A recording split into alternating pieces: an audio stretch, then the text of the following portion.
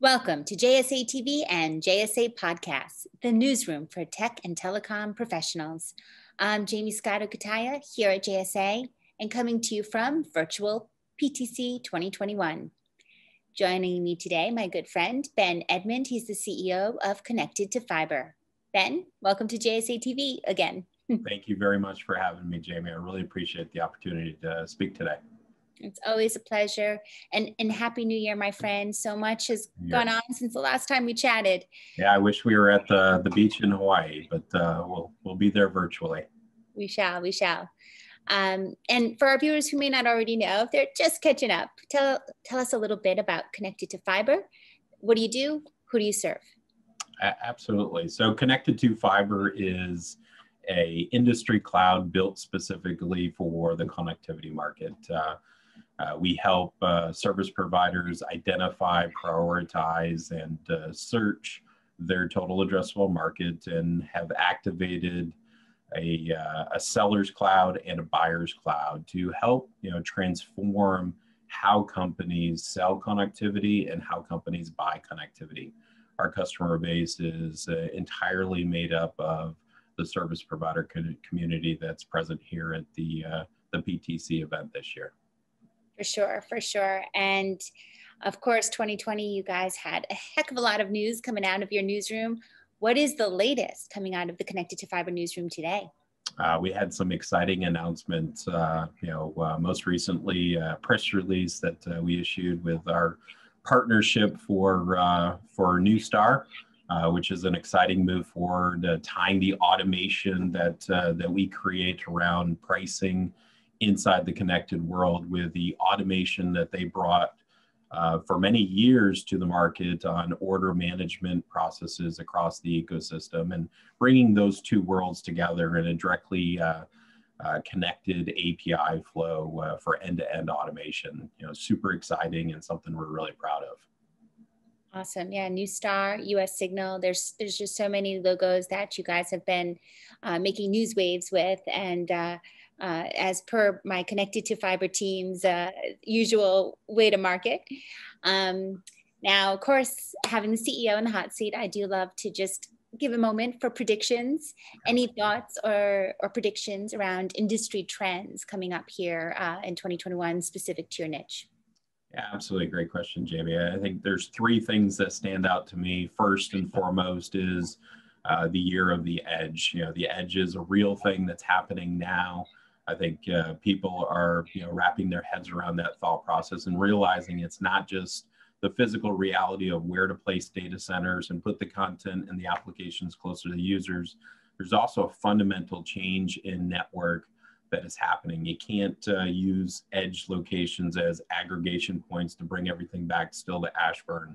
That the peering fabric to connect those applications at the edge or the content at the edge to the users in the mobile community or on broadband applications, that peering fabric has to exist locally in the edge as well. And that's a big radical change, but a change that's really important for next generation 5G applications we haven't even seen yet.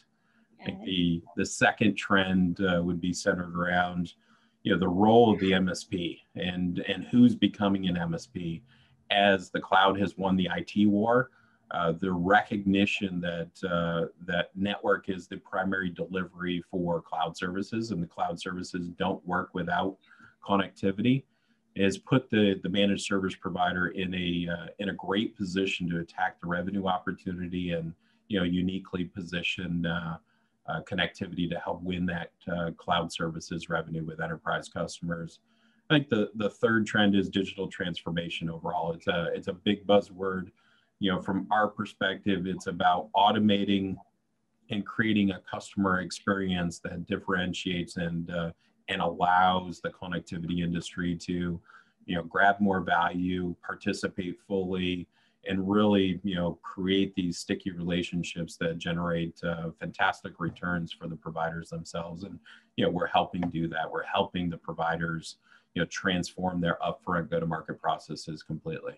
Yeah, absolutely. We're seeing it here too. I think for better or for worse, the pandemic has really fast-tracked this digital transformation for many businesses and residents. So really incredible predictions there. I'm very much a fan. And from a Connected to Fiber perspective in 2021, what can our viewers expect to see from your company? You're going to see a lot. We've been busy over the last 5 years since the existence of Connected2Fiber, growing faster than 98% of all SaaS companies in existence, and something we're really proud of. I think, from a 2021 perspective, you're going to see significantly more growth as we expand geographically, as we expand the use cases to support the service provider community that we care so much about.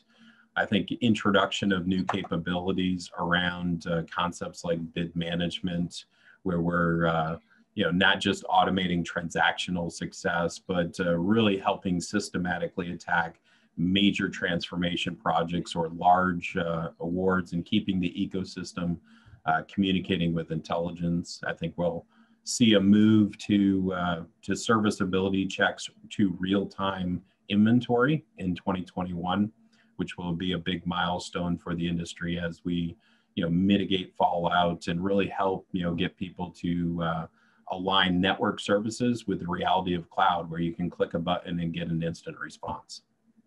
I love that.